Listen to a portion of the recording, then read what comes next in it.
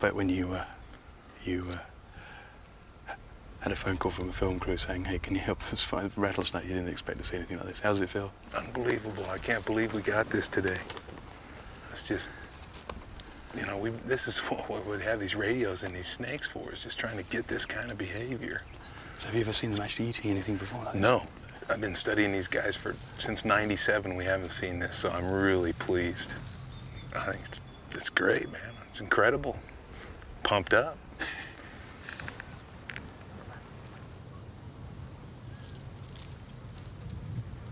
Look at that. Look, he's going to open his mouth. Wait, he's going to open and engulf the lizard. There we go. Look at that. Look at that. He's got it right this time. Now we should see. Just watch those jaws. You see the articulation on the head. Watch how he stretches and can walk up its prey. He doesn't have to move his head much. He just moves the muscles. He can slide up his prey using those backwards pointing teeth to grip it.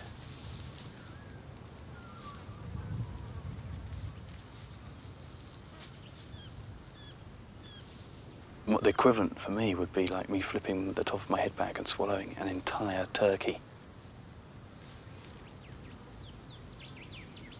And that is a special natural history moment we're witnessing there. In reptiles, this is incredibly rare to see.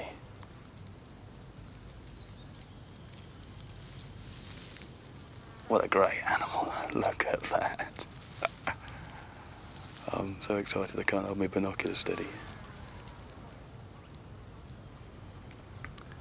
Now, the other problem would be if I could possibly swallow a meal that size. But obviously I'd stop breathing halfway through because there's no way I could get a meal down like that and breathe at the same time.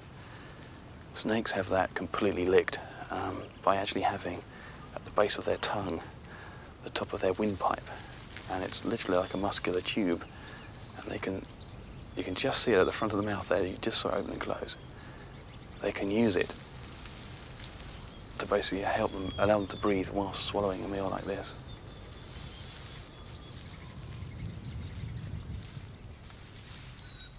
You notice he's not swallowing as we would.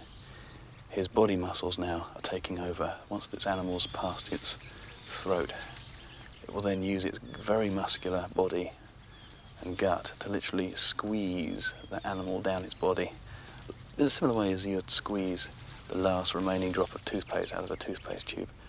They would use their muscles in the same way to force that lizard down.